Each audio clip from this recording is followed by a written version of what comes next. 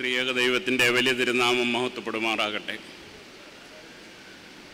അഭിവന്ദനായ അപ്രേം തിരുമേനി, എൻ്റെ കോളേജ് ജീവിതത്തിൽ ഒരുമിച്ച് ഞങ്ങൾക്ക് പ്രവർത്തിപ്പാൻ ഇടവരികയും അതിനുശേഷം ഈ പരുമല സെമിനാരിയുടെ മാനേജരായി പദവി ഏറ്റെടുക്കുകയും ചെയ്ത് ഇന്ന് ആ സേവനം നിർവഹിച്ചുകൊണ്ടിരിക്കുന്ന ബഹുമാനപ്പെട്ട പോൾ റമ്പാച്ചൻ, ശ്രേഷ്ഠ വൈദികരെ, മാതാപിതാക്കളെ, സഹോദരങ്ങളെ,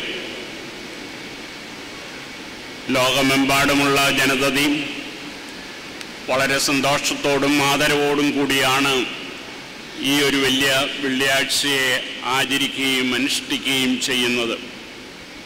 അഭിവന്ദനായ തിരുമേനി സുദീർഘമായി ഒരു കുരിശിൻ്റെ പൊരുൾ എന്താ എന്ന്, what are it's dimensional aspects, അതിൻ്റെ ഡിഫറെൻറ്റ് ഡയമെൻഷൻസ് എന്താണ്, what are the different perspectives of getting A cross, ഒരു കുരിശിൻ്റെ മഹത്വം എന്താണ്, അതിൻ്റെ പദവി എന്താണ്, അതിൻ്റെ ശ്രേഷ്ഠത എന്താണ് എന്ന് ആദ്യത്തെ പ്രസംഗത്തിൽ നമ്മളെ ഉത്ബോധിപ്പിച്ചു.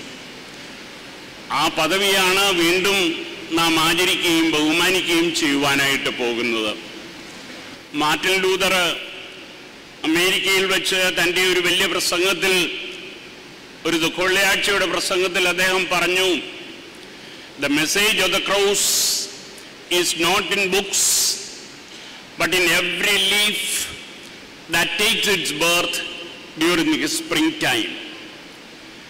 മഹത്വമുള്ള ക്രിസ്തുവിൻ്റെ സന്ദേശം പുസ്തകങ്ങളിൽ, ഗ്രന്ഥങ്ങളിൽ മാത്രമല്ല, പിന്നെയോ ഈ ഭൂമുഖത്ത് തളരിടുന്ന ഓരോ ഇലകളിലും അതിൻ്റെ മഹത്വമുണ്ട് എന്ന് അദ്ദേഹം അവിടെ പറയുകയുണ്ടായി.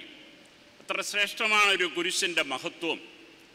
അതുകൊണ്ടാണ് Billy Graham, the greatest evangelist of the modern world, he also said similar to that. അതിനോട് ചേർന്ന് ബില്ലി ഗ്രഹാം പറഞ്ഞു, എനിക്ക് കുരിശെന്ന് പറയുന്ന ഒരു ദുഃഖവെള്ളിയല്ല, it is the good Friday for me.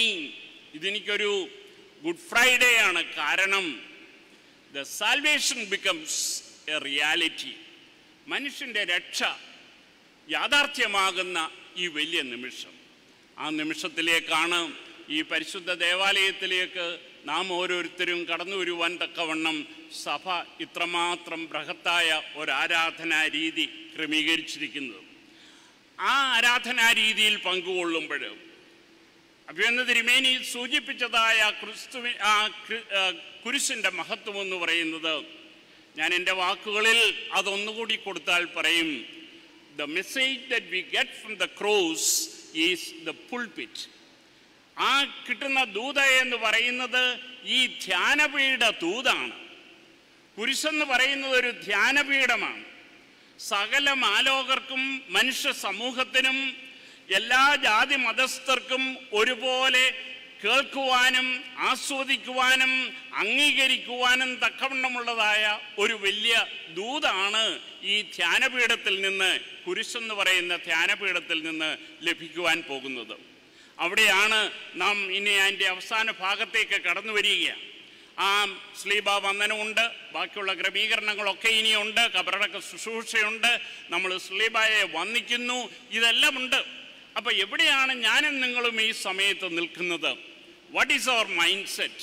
എൻ്റെയും നിങ്ങളുടെയും മനസ്സെന്താണ്, ശരീരം എന്താണ് എന്നൊന്ന് ചിന്തിക്കുക മാത്രമാണ് ഈ സമയത്ത് ഞാൻ ശ്രമിക്കുന്നത്. വിശുദ്ധ യോഹന്നാൻ്റെ സുവിശേഷം 19-ാം അധ്യായം 25-ാം വാക്യം, വളരെ ശ്രദ്ധേയമായ ഒരു ചെറിയ വാചകമാണ് അവിടെ ഏവൻഗേലിസ്റ്റൻ രേഖപ്പെടുത്തിയിരിക്കുന്നത്.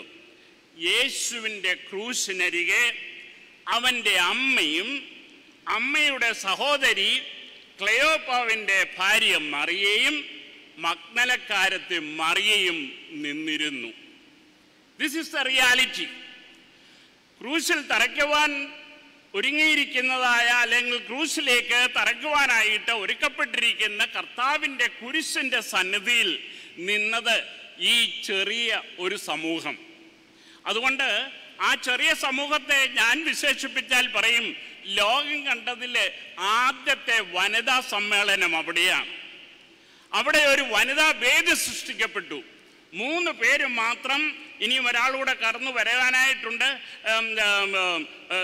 സബദി മക്കളുടെ പുത്രന്മാരുടെ അമ്മയായ ശലോമിയും കൂടെ കടന്നു വരുന്നുണ്ട്. അങ്ങനെ 4 സ്ത്രീകളുടെ സംഗമം.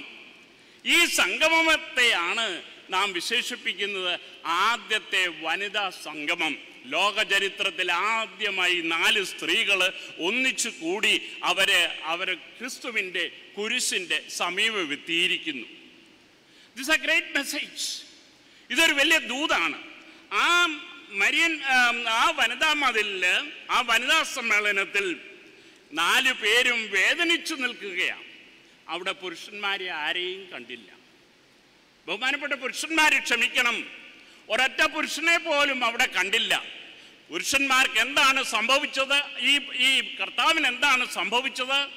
അവൻ്റെ കുരിശുമരണം സ്വീകരിപ്പാനും അതിനെ ഉൾക്കൊള്ളുവാനും അവർക്കുള്ള ഒരു മാനസികമായ പ്രയാസം കൊണ്ട് അവരെല്ലാം ഓടി ഒളിച്ചു. അവരവരുടെ രീതിയിലേക്ക് മാറിപ്പോയി. പക്ഷെങ്കിൽ കുരിശിൻ്റെ അടുത്ത് നിന്നത് 4 സ്ത്രീകൾ, അല്ലെങ്കിൽ 3 ചുരുങ്ങിയേക്കാം, അല്ലെങ്കിൽ 3 സ്ത്രീകൾ 4 വർദ്ധിച്ചേക്കാം. It can be in either വേ. അപ്പൊ ഈ 4 സ്ത്രീകൾ അല്ലെങ്കിൽ 3 സ്ത്രീകൾ കുരിശിന്റെ സന്നിധിയിൽ നിന്നുകൊണ്ട് അവരുടെ അരുമനാഥൻ ക്രൂശിക്കപ്പെടുന്ന ആ രംഗം കണ്ടു.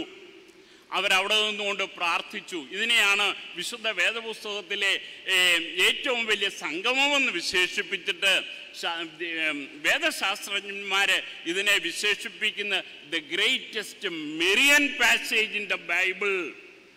വിശുദ്ധ ബൈബിളിലെ ഏറ്റവും വലിയ മെറിയൻ പാസേജ്. 4 മറിയമാർ ഒന്നിച്ചു വരുന്നു, 5 മറിയമാർ 4 സ്ത്രീകൾ ഒന്നിച്ചു വരുന്നു, 4 മറിയമാർ ഒന്നിച്ചു വരുന്നു. കാരണം അതിനകത്ത് ഞാൻ പറഞ്ഞു, ഈ അവസാനം വരുന്ന ശലോമിയും ഈ കർത്താവിൻ്റെ അമ്മയുടെ സഹോദരിയാണ് എന്നൊരു വ്യാഖ്യാനമുണ്ട്. അത് സഹോദരിയല്ല, അവളുടെ യോസഫിൻ്റെ സഹോദരൻ്റെ ഭാര്യയാണ്. അപ്പോൾ അത് സിസ്റ്റർ ഇൻ ലോ ആയിട്ട് വരും.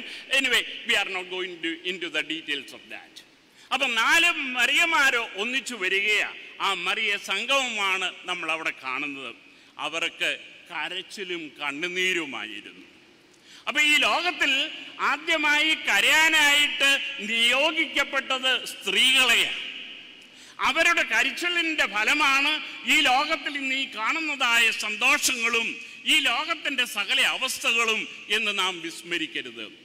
അമ്മമാരെ, അമ്മച്ചുമാരെ, അമ്മമാരാകാൻ പോകുന്ന കുഞ്ഞുങ്ങളെ നിങ്ങൾ പ്രാർത്ഥിക്കണം. അതാണ് ആമുഖമായി എനിക്ക് നിങ്ങളോട് ആവശ്യപ്പെടുവാനായിട്ടുള്ളത്. നിങ്ങൾ കുരിശിൻ്റെ സന്നിധിയിൽ നിന്നുകൊണ്ട് ആ 3 സ്ത്രീകൾ പ്രാർത്ഥിച്ചു. കർത്താവിൻ്റെ അമ്മ മറിയ, കർത്താവിൻ്റെ സഹോദരി മറിയ, മഗ്ദലക്കാരത്തി മറിയ, അങ്ങനെ 3 പേര് ഒന്നിച്ചു നിന്ന് പ്രാർത്ഥിക്കുന്ന ഒരു രംഗം.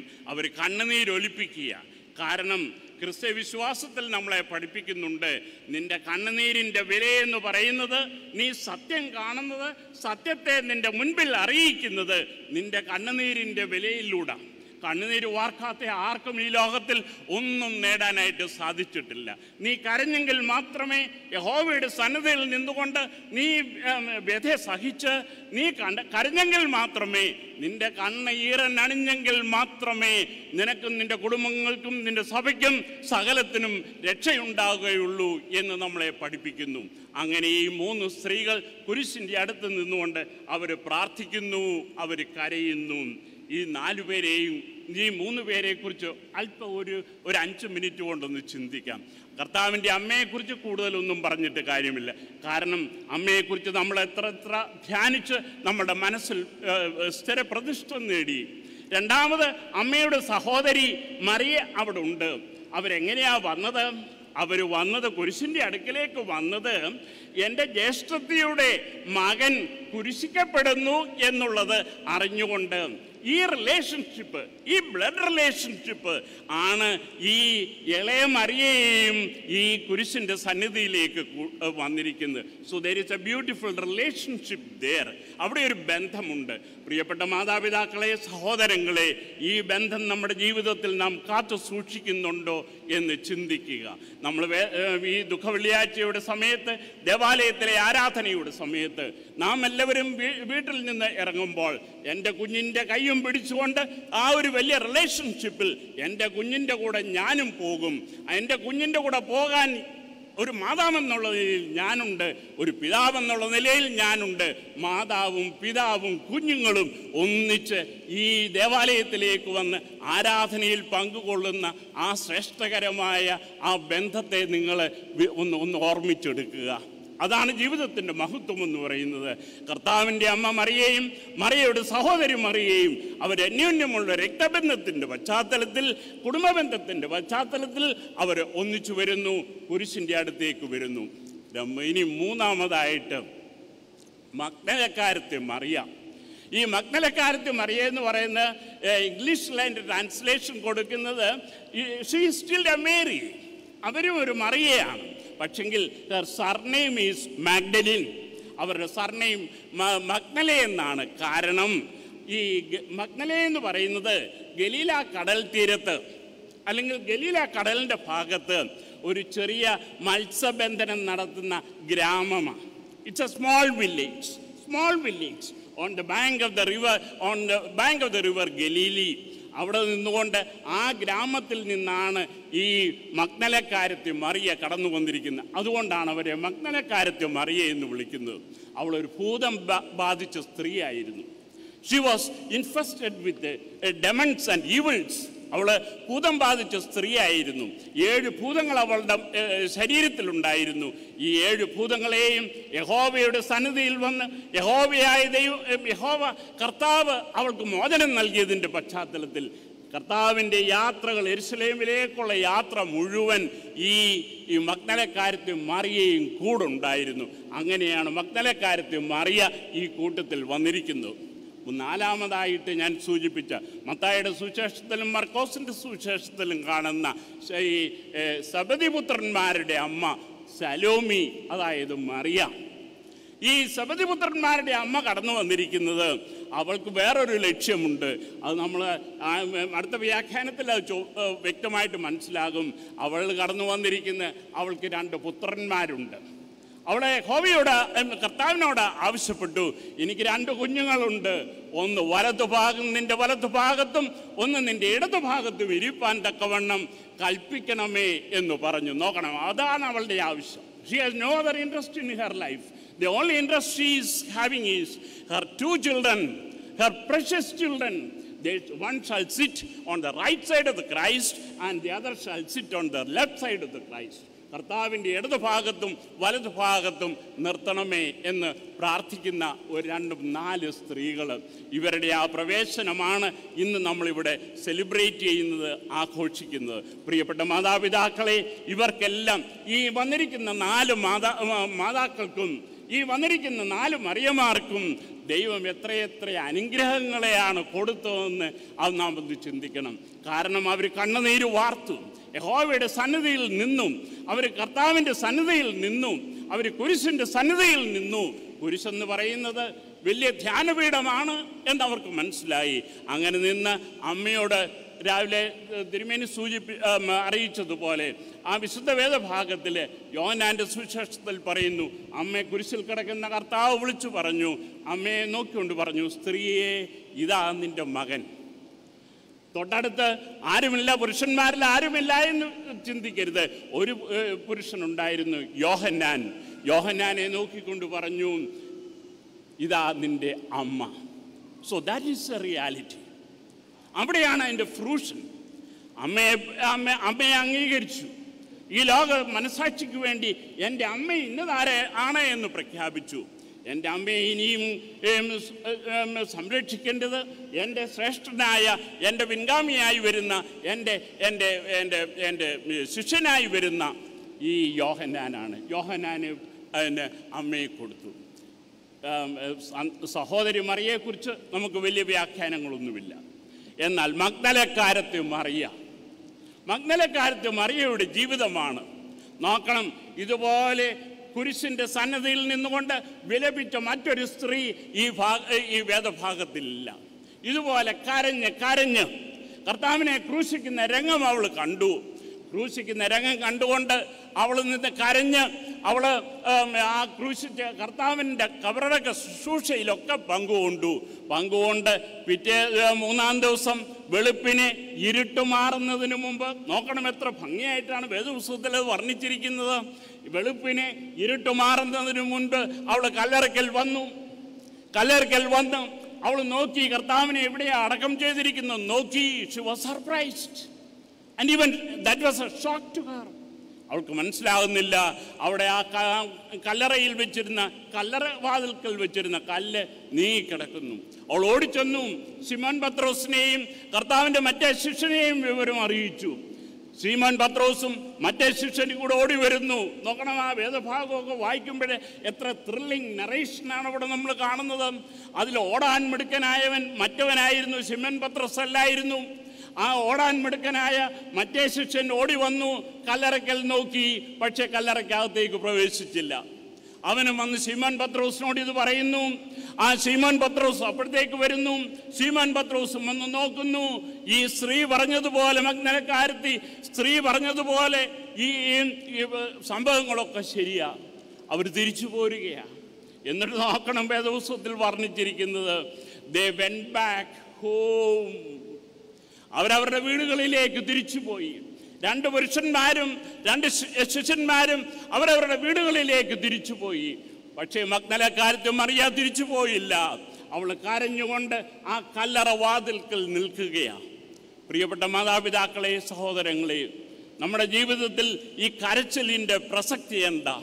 കരയുന്ന അമ്മയ്ക്ക്, കരയുന്ന വല്യമ്മച്ചിക്ക്, കരയുന്ന മാതാവിന്, കരയുന്ന പെൺകുട്ടിക്ക് ഈ ലോകത്തിൽ ഒരു നന്മയും ദൈവം മുടക്കുകയില്ല എന്നുള്ളൊരു സത്യം നമ്മൾ മനസ്സിലാക്കണം. പുരുഷന്മാരെ, നിങ്ങളും കരയണം.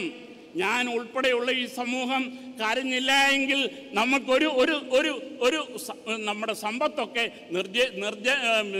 നിരക്ഷരതയിൽ നമുക്കൊരു പ്രയോജനവും ഇല്ലാതായി പോകും എന്നുള്ളത് നമ്മളൊക്കെ എത്ര പാഠങ്ങൾ നമ്മൾ പഠിച്ചു കഴിഞ്ഞു. നിങ്ങൾ കരയണം. കരയുന്ന മനുഷ്യന് മാത്രമേ ലോകത്തിൽ സന്തോഷമുണ്ടാകുകയുള്ളൂ. അതുകൊണ്ട് മഗ്ദലക്കാരത്തി മറിയ കരഞ്ഞു. നീയും ബാക്കി രംഗങ്ങളൊക്കെ പോയി. അതുകൊണ്ടാണ് ആർക്കാണ് കർത്താവിൻ്റെ ആ ഉയർപ്പിനെ ആദ്യമായി കാണാൻ സാധിച്ചത്? കണ്ണ് നിറച്ച് കരഞ്ഞു നിന്ന മഗ്ദലക്കാരത്തി മറിയ കർത്താവ് ഉയർത്തെഴുന്നേറ്റു, കർത്താവിനെ ഞാൻ കണ്ടു എന്ന് ഈ ലോകരോട് സാക്ഷ്യം വിളിച്ചു പറഞ്ഞു. അതാണ് ശ്രേഷ്ഠത. അവളാണ് മഹത്വമുള്ളവൾ. ആ മഹത്വമുള്ള മഗ്ദലക്കാരത്തി മറിയയ്ക്ക് യഹോവയായ കർത്താവ് വെളിപ്പെട്ടു. അങ്ങനെ അവൾ ലോകരോട് വിളിച്ചു പറഞ്ഞു, ഞാൻ കർത്താവിനെ കണ്ടിരിക്കുന്നു എന്ന്. ഇതാണ് കരയുന്ന ആ അമ്മയുടെ മഹത്വം എന്ന് പറയുന്നത്. കരയുന്ന ഒരു സ്ത്രീയുടെ മഹത്വം. പ്രിയപ്പെട്ട മാതാപിതാക്കളെ, സഹോദരങ്ങളെ, ഒരു കാര്യം നിങ്ങൾ ഓർക്കുക. കരയുന്ന അമ്മയ്ക്ക് കുഞ്ഞുങ്ങളുടെ വിദ്യാഭ്യാസത്തെക്കുറിച്ചോ കുഞ്ഞുങ്ങളുടെ വളർച്ചയെക്കുറിച്ചോ വീടിൻ്റെ നേട്ടത്തെക്കുറിച്ചോ നിങ്ങൾക്ക് എന്തെല്ലാം സ്വപ്നങ്ങളുണ്ടെങ്കിലും നിങ്ങൾ കരയുന്നില്ല എങ്കിൽ ഈ സ്വപ്നങ്ങളൊന്നും സാക്ഷാത്കരിക്കപ്പെടാൻ പോകുന്നില്ല. മക്കാലം ചെയ്ത മക്കാരിയോസ് തിരുമേനി, അദ്ദേഹം ഈ പരിമലോചന അസോസിയേഷൻ കൂടി അതിൻ്റെ ഇടയ്ക്കുള്ള ഒരു പ്രസംഗത്തിൽ അദ്ദേഹം പറഞ്ഞു, എനിക്കൊരു അമ്മയുണ്ടായിരുന്നു. എൻ്റെ അമ്മ എന്താ ചെയ്യുന്നറിയാമോ? സന്ധ്യയ്ക്ക് ഞങ്ങൾ പ്രാർത്ഥിക്കാൻ വരുമ്പോൾ, മക്കളും അപ്പനും എല്ലാവരും കൂടെ പ്രാർത്ഥിക്കാൻ വരുമ്പോൾ എൻ്റെ അമ്മ അടുക്കളയിൽ ജോലി ചെയ്തുകൊണ്ടിരിക്കുക. ആ സമയത്ത് അമ്മയുടെ കയ്യിലെ ആ അരയ്ക്കുന്നതിൻ്റെയും മെഴുകുന്നതിൻ്റെയും ഒക്കെ പാട് പറ്റിയ ഒരു ചെറിയ ടവൽ അമ്മയുടെ കയ്യിലുണ്ട്. ആ ടവലും തലയിലിട്ടുകൊണ്ടാണ് എൻ്റെ അമ്മ പ്രാർത്ഥിക്കാനായിട്ട് വരുന്നത്. പ്രിയപ്പെട്ട മാതാപിതാക്കളെ, സഹോദരങ്ങളെ, നിങ്ങളൊരു കാര്യം ഓർക്കണം. നിങ്ങൾ നിങ്ങളുടെ അടുക്കളയിൽ പ്രവർത്തിച്ചാലും നിങ്ങൾ നിങ്ങളുടെ ജോലി സ്ഥലത്ത് പ്രവർത്തിച്ചാലും യഹോവയായ ദൈവത്തെ ആരാധിച്ച് പ്രാർത്ഥിച്ച് കണ്ണുനീരോടുകൂടി നിങ്ങൾ ചെയ്യുമെങ്കിൽ നിങ്ങൾക്ക് ഒത്തിരി അനുഗ്രഹങ്ങളെ ദൈവം തരും. അതാണ് മഗ്ദലക്കാരത്തി മറിയയ്ക്ക് കർത്താവ് പ്രത്യക്ഷപ്പെട്ടു. അവൾ പറഞ്ഞു, ഞാൻ കർത്താവിനെ കണ്ടിരിക്കുന്നു എന്ന്. ആ ഭാഗം ഞാൻ അവിടെ വിടട്ടെ. ഇനിയും സെബെദെപുത്രന്മാരുടെ ഒരു അമ്മയുണ്ട്, ശലോമി. അവളെയും മറിയ എന്നാണ് വിളിക്കുന്നത്. അപ്പോൾ ഈ ശലോമിയുടെ മോസ്റ്റ് സെൽഫിഷ് പ്രെയർ അവർ വെക്കുന്നത്. ആ സെൽഫിഷ് പ്രെയറിൽ അവൾ പറയുന്നു, കർത്താവേ, നിൻ്റെ വലതുഭാഗത്തും ഇടതുഭാഗത്തും നിൽപ്പാൻ എൻ്റെ 2 മക്കളെയും യോഗ്യരാക്കണമേ. അവിടെ പല തിയോളജിൻസിനും അതിനെ ഒത്തിരി ഈ ലോകം കണ്ടിട്ടുള്ളതിലേക്കും ഏറ്റവും സ്വാർത്ഥം നിറഞ്ഞ പ്രാർത്ഥന, സ്വാർത്ഥം നിറഞ്ഞ അഭ്യർത്ഥന എന്നതിനെ വ്യാഖ്യാനിച്ച് തള്ളിയെങ്കിലും അതിനകത്തൊരു മഹത്വം ഉൾക്കൊള്ളുന്നുണ്ട്. ഒരു കുഞ്ഞിൻ്റെ വളർച്ചയിൽ, ഒരു കുടുംബത്തിൻ്റെ വളർച്ചയിൽ ഒരു സ്ത്രീ അല്ലാതെ ആരാണ് പ്രാർത്ഥിക്കേണ്ടത്? Who else in the world? Who else in the world will pray for her children? തനിക്ക് തന്ന കുഞ്ഞുങ്ങളുടെ നന്മയ്ക്ക് വേണ്ടി ഒരു മാതാവല്ലാതെ ആരാണ് പ്രാർത്ഥിക്കാൻ അർഹതപ്പെട്ടത്? അല്ലെങ്കിൽ ആര് പ്രാർത്ഥിക്കും? ഇതെല്ലാം മാതാവിൻ്റെ ആ മഹത്വമാണ്. അവൾക്ക് പ്രതീക്ഷകളുണ്ട്. ആ പ്രതീക്ഷയ്ക്കനുസരിച്ചാണ്. അതുകൊണ്ടാണ് ഈ യഹൂദ പാരമ്പര്യത്തിൽ പറയുന്നുണ്ട്, A mother is A godly character. അത് കർത്താവിൻ്റെ അമ്മയെക്കുറിച്ചും അത് തന്നെ പറയുന്നുണ്ട്. ഒരു മദർ, ആ ഒരു അമ്മയെന്ന് പറയുന്നത് ഒരു ദൈവനിധിയാണ്, ദൈവത്തിൻ്റെ പ്രതീകമാണ്. She is A godly person and she is A worshipper. അവർ ആരാധനയിൽ കടന്നു വന്നിരിക്കുന്നവരാ. അപ്പം ഈ സബദിപുത്രന്മാരുടെ അമ്മയ്ക്കും ഇത് തന്നെ ആഗ്രഹം. ആദ്യമേ കർത്താവ് ആ അഭ്യർത്ഥന നിരസിച്ചുവെങ്കിലും യാക്കോബ്, യോഹന്നാൻ എന്ന 2 വേദപുസ്തകത്തിൽ തിങ്ങി നിറഞ്ഞു നിൽക്കുന്ന 2 കഥാപാത്രങ്ങളായി തൻ്റെ 2 പുത്രന്മാരും മാറി. പ്രിയപ്പെട്ടവരെ, പ്രിയപ്പെട്ട മാതാപിതാക്കളെ, നിങ്ങൾ നിങ്ങളുടെ കുഞ്ഞുങ്ങൾക്ക് വേണ്ടി പ്രാർത്ഥിക്കണം, നിങ്ങളുടെ മക്കൾക്ക് വേണ്ടി പ്രാർത്ഥിക്കണം, നിങ്ങളുടെ സന്താനങ്ങൾക്ക് വേണ്ടി പ്രാർത്ഥിക്കണം, നിങ്ങളുടെ തലമുറയ്ക്ക് വേണ്ടി പ്രാർത്ഥിക്കണം. ഏത് സമയവും എൻ്റെ കുഞ്ഞിനെ വളർത്തുവാൻ കർത്താവേ, ഞാൻ എൻ്റെ കുഞ്ഞിനെ നിൻ്റെ കൈകളിലേക്ക് തരുന്നു. എൻ്റെ കുഞ്ഞിനെ വളർത്തിയെടുക്കുവാനുള്ള ശക്തി മാതാപിതാക്കളാകുന്ന ഞങ്ങൾക്ക് തരണമേ എന്ന് ഈ ശലോമി പ്രാർത്ഥിച്ചതുപോലെ നമുക്കും പ്രാർത്ഥിക്കാൻ സാധിക്കണം. ഇങ്ങനെ പ്രാർത്ഥന കൊണ്ട്, കരച്ചിലുകൊണ്ട് ജീവിതത്തിൽ ഒത്തിരി നേട്ടങ്ങൾ നേടിയ ആ 4 കഥാപാത്രങ്ങൾ ഇവിടെ ആ കാര്യങ്ങൾ അവസാനിപ്പിച്ചിട്ട്, ഇതുകൊണ്ടാണ് ഒരു മിസ്റ്റിക് കവി, പേർഷ്യൻ മിസ്റ്റിക് കവി പറയുന്നു, നമ്മുടെ സ്വാർത്ഥതയല്ല നമ്മുടെ ജീവിതത്തിൽ നയിക്കേണ്ടത്. അദ്ദേഹം പറഞ്ഞു, ഓ Lord, if I worship you from the fear of hell, burn me in hell. യഹോവയായ ദൈവമേ, എനിക്ക് ഈ നരകത്തെ നീ നൽകരുതേ എന്നുള്ള ഒരു പ്രാർത്ഥനയുമായിട്ടാണ് ഞാൻ വരുന്നതെങ്കിൽ ആ നരകത്തിൻ്റെ വാതിലിൽ വെച്ച് നീ എന്നെ ചുട്ടരിക്കണമേ, എന്നെ അഗ്നിക്കിരയാക്കണമേ. എൻ്റെ സ്വാർത്ഥ പ്രാർത്ഥനയാണ്. ഓ Lord, save me from the hell, and if my prayer is four saving me from my hell, then that prayer is meaningless. That prayer is meaningless. Burn me out. എന്നെ അതിൻ്റെ വാതിൽക്കൽ വെച്ച് നീ താർത്ത് കളയണമേ. രണ്ടാമത് പറയുന്നു, if I come to you my Lord, if I come to you my Lord for the hope of paradise, പർദീസ നേടുവാനായിട്ടുള്ള ആ ഭാഗ്യം എനിക്ക് തരണമേ എന്നുള്ള പ്രാർത്ഥനയോടുകൂടിയാണ് നീ വരുന്നതെങ്കിൽ, ഞാൻ നിൻ്റെ അടുത്തേക്ക് വരുന്നതെങ്കിൽ, ഈ മിസ്റ്റിക് കവി പറയുകയാണ്, bar me from it's Gates. ആ പർദീസായുടെ വാതിൽ കാണുവാൻ എന്നെ നീ അനുവദിക്കരുത്. കാരണം അവിടെയും എൻ്റെ സ്വാർത്ഥതയോടുകൂടിയ പ്രാർത്ഥനയാണ്. ആ പാരഡൈസിൻ്റെ, ആ പർദീസായുടെ ആ വാതിൽ കാണുവാൻ എന്നെ അനുവദിക്കരുത്. അവസാനം ഈ മിസ്റ്റിക് കവി പറയാം, if I worship you and come to you to know the you in yourself, if you come to me to know the you in yourself, യഹോവയായ ദൈവമേ, നിന്നെ കണ്ടെത്തുവാൻ എന്നെ സഹായിക്കണമേ എന്നുള്ള പ്രാർത്ഥനയോടുകൂടി ഞാൻ നിന്റെ സന്നിധിയിലേക്ക് അടുത്തു വന്നാൽ, ഓ Lord, grant me then the beauty of your face. Oh Lord, grant me then the beauty of your face. അങ്ങയുടെ മുഖം കാണുവാൻ, സൗന്ദര്യമേറിയ മുഖം കാണുവാൻ അവിടുന്ന് എന്നെ സഹായിക്കണമേ എന്ന് പ്രാർത്ഥിച്ചതുപോലെ പ്രാർത്ഥനയ്ക്ക് ഒരു പൊരുൾ വേണം, പ്രാർത്ഥനയ്ക്കൊരു സ്ട്രക്ചർ വേണം, പ്രാർത്ഥനയ്ക്ക് ഒരു ഉത്തമമായ മാതൃക വേണം. ആ മാതൃകയോടുകൂടി ആ പ്രാർത്ഥനയുടെ എല്ലാ അർത്ഥത്തിലും കടന്നു വരുവാൻ സാധിച്ചാൽ ആ പ്രാർത്ഥന യഹോവയായ ദൈവം ഉൾക്കൊള്ളും എന്നുള്ളതിന് യാതൊരു സംശയവുമില്ല. അത് ഞാൻ എൻ്റെ വാക്കുകളെ ഉപസംഹരിക്കട്ടെ. അവസാനമായി സങ്കീർത്തനത്തിൽ 34 അധ്യായം 6 വാക്യത്തിൽ ദാവീദ് പാടുന്നു, ഈ എളിയവൻ നിലവിളിച്ചു, യഹോവ കേട്ടു, അവൻ്റെ സകല കഷ്ടങ്ങളിൽ നിന്നും അവനെ രക്ഷിച്ചു. നോക്കണം, ഒരു പ്രാർത്ഥനയുടെ കരച്ചിലിൻ്റെ വിളിയ അവിടെ ഈ മനുഷ്യൻ കാണിക്കുന്നത്. ഈ എളിയവൻ നിലവിളിച്ചു. നിലവിളിക്കുന്ന മനുഷ്യൻ്റെ നേട്ടങ്ങളാണ്. ഈ എളിയവൻ നിലവിളിച്ചു, യഹോവ കേട്ടു, അവൻ്റെ സകല കഷ്ടങ്ങളിൽ നിന്നും അവനെ രക്ഷിച്ചു. അത് 34 അധ്യായം 6 വാക്യം. 34 അധ്യായം 6 വാക്യം മനസ്സിലാക്കണമെങ്കിൽ 34 സങ്കീർത്തനം 5 വാക്യം കൂടെ ഒന്ന് ശ്രദ്ധിക്കണം. 5 വാക്യത്തിൽ എന്താ പറഞ്ഞിരിക്കുന്നത്? അവങ്കിലേക്ക് നോക്കിയവർ പ്രകാശിതരായി, അവരുടെ മുഖം ലജ്ജിച്ചു പോയതുമില്ല. നോക്കണം, 34 സങ്കീർത്തനത്തിൻ്റെ 5-6 വാക്യങ്ങൾ. എബ്രഹാം ലിങ്കൺ എന്ന് പറയുന്ന അമേരിക്കൻ പ്രസിഡന്റ്, അദ്ദേഹം ദീർഘകാലം പ്രസിഡന്റ് ആയിരുന്നു. He came from A very poor family, A സ്ലൈവിഷ് family. ആ കുടുംബത്തിൽ നിന്ന് വന്നു കഴിഞ്ഞപ്പോൾ അദ്ദേഹത്തിൻ്റെ അമ്മ ഒന്നുമില്ല ഈ കുഞ്ഞിന് കൊടുക്കുവാനായിട്ട്. അവളുടെ ആയുഷ്കാലം മുഴുവൻ അവൾ ഉപയോഗിച്ച ഒരു വേദപുസ്തകം മാത്രമേ ഈ കുഞ്ഞിന് സമ്മാനമായി കൊടുത്തിട്ട് ഈ ലോകത്തോട് കടന്നു പോകുക, ഈ ലോകത്തിൽ നിന്ന് യാത്ര പറയുവാനായിട്ട് അവൾക്ക് സ്വത്തായിട്ടുണ്ടായിരുന്നുള്ളൂ. അവളെ ഇബ്രാഹിം ലിങ്കൻ എന്ന് പറയുന്നത് എൻ്റെ മകനെ വിളിച്ചു, മകനോട് പറഞ്ഞു, മകനെ, I have nothing to offer U, I am going to die, but this is the only treasure that I am going to give you. മകനെ, ഞാൻ നിനക്ക് തരുന്നത് ഈ വിശുദ്ധ വേദപുസ്തകം മാത്രമേ നിനക്ക് സ്വത്തായി തരുന്നുള്ളൂ. ആ വിശുദ്ധ വേദപുസ്തകം കിട്ടി. എബ്രഹാം ലിങ്കൻ ആ പുസ്തകം ഒന്ന് നിവർത്തി വായിച്ചു. ആ 34 സങ്കീർത്തനത്തിലേക്കൊന്ന് വന്നു നോക്കിയപ്പോൾ അമ്മയുടെ കണ്ണുനീര് വീണ് ആ എഴുതിയിരിക്കുന്ന സ്ക്രിപ്റ്റുകളെല്ലാം മാഞ്ഞ് അമ്മയുടെ കൈയോടിയ സ്ഥലങ്ങളെല്ലാം മാഞ്ഞു പോയിരിക്കുന്നു.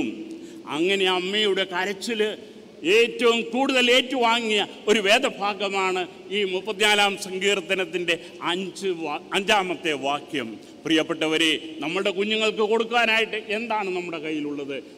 നമുക്ക് സന്തോഷമായി നമ്മുടെ കുഞ്ഞുങ്ങൾക്ക് കൊടുക്കുവാനായിട്ട് ഒരു നല്ല വേദപുസ്തകം, ഒരു നല്ല വിശുദ്ധ ഗ്രന്ഥം. ആ ഗ്രന്ഥം സാധാരണ ഗ്രന്ഥമല്ല, ബുക്ക് ഷോപ്പിൽ നിന്ന് മേടിച്ചുകൊണ്ട് കൊടുക്കുന്ന ഒരു ഗ്രന്ഥമല്ല. നീ വായിച്ച് നിന്റെ കണ്ണുനീര് വീണ ഗ്രന്ഥം, നിന്റെ കണ്ണുനീരിൻ്റെ പതിപ്പ് വീണ ഗ്രന്ഥം, ആ ഗ്രന്ഥം നമ്മുടെ കുഞ്ഞുങ്ങളിലേക്ക്, നമ്മുടെ തലമുറയ്ക്ക് നമുക്ക് കൊടുത്തിട്ട് പോകുവാൻ തക്കവണ്ണം യഹോവയായ ദൈവം നമ്മളെ സഹായിക്കട്ടെ. ഈ കുരിശിൻ്റെ വിളി സ്വീകരിക്കുവാൻ തക്കവണ്ണം, ഈ കുരിശിൻ്റെ ധ്യാനപീഠത്തിലേക്ക് അടുത്ത് വന്ന് അതിൻ്റെ മഹത്വത്തെ ഉൾക്കൊള്ളുവാൻ തക്കവണ്ണം ഇനിയും നടക്കുന്ന ആരാധനകളിൽ നമ്മളെ തന്നെ സമർപ്പിച്ച് കണ്ണുനീരോടുകൂടി ഈ ശ്ലീബാബന്ധനുവിൻ്റെയും ഈ കബറട ശുശ്രൂഷയുടെയും സകലത്തെയും ആചരിപ്പാനും ആഘോഷിപ്പാനും യഹോവയായ ദൈവം ഇടവരുത്തട്ടെ എന്ന് പ്രാർത്ഥിച്ചുകൊണ്ട് ആശംസിച്ചുകൊണ്ട് എല്ലാവർക്കും ഈ ദുഃഖവെള്ളിയാഴ്ചയുടെ ആ ദുഃഖകരമായ അവസ്ഥയോടൊപ്പം ഒരു വലിയ ഉയർപ്പിൻ്റെ മഹത്വവും നേർന്നുകൊണ്ട് ഞാൻ എൻ്റെ വാക്കുകളെ ഉപസംഹരിക്കുന്നു. Thank you so much. May God bless.